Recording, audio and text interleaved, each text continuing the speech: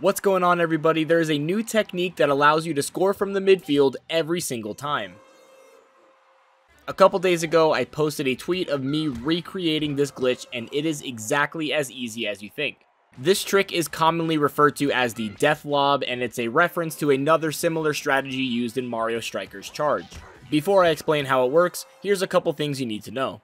Just like the Titan's chip, this can be used with any character, no matter what the passing stat is. But having a higher passing stat is going to increase the range that the chip can score, as well as making it a little easier. To prove that this can be done with any character, I chose a Waluigi that has one passing. The death lob is incredibly easy to do. All you have to do is charge a lob shot a little bit, then as soon as you release the pass, you dodge with the next character. The pass should land exactly on the goal line, but so long as the ball goes behind Boom Boom without hitting the crossbar, it is going to go in. And before you ask, yes, the dodge is incredibly important because that's what triggers Boom Boom to go back and forth and not intercept the ball. Just like the Titan's chip, this is a problem with how Boom Boom tries to intercept passes. What I think is happening is when you dodge, you break the pass target. So now you have free control over that character, and Boom Boom gets confused because now he doesn't know where the pass target is going and he doesn't follow the ball. And without getting into too many details, but this is a new glitch that appeared after the patch. This could not work before the patch. And that's really weird considering they didn't patch the Titan's chip, so I have no idea what could have broken in Boom Boom's AI to make this possible. Like I said, this can be done with any character, but your passing stat is going to change the range at which it works. For example, with my 18 passing Toad build, it seems like this is the viable range for where it works. If you go closer, you will not be able to charge long enough to get the ball over Boom Boom. But with my one passing Waluigi, it seems like the range is much shorter and smaller. Here's approximately where it works with this character.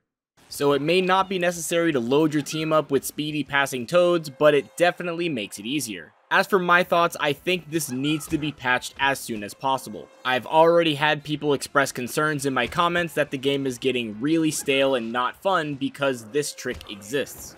In general, I'm not opposed to a trick existing that is going to give guaranteed goals, especially if you have enough space to do so. For example, the Titan's chip is perfectly fine in my eyes. However, shots like the death lob are just too big to ignore. Just because not only is it easy to do, but you can do it from incredibly far out on the field, which is the hardest to defend against. If you haven't tried it yourself and don't understand how easy this is, I recommend going into a match and trying it yourself. I promise you are going to get it within the first couple of tries. The upcoming season in Mario Strikers Battle League opens up in about 4 days, and I'm really nervous that Next Level Games is not going to get the patch out before the season starts.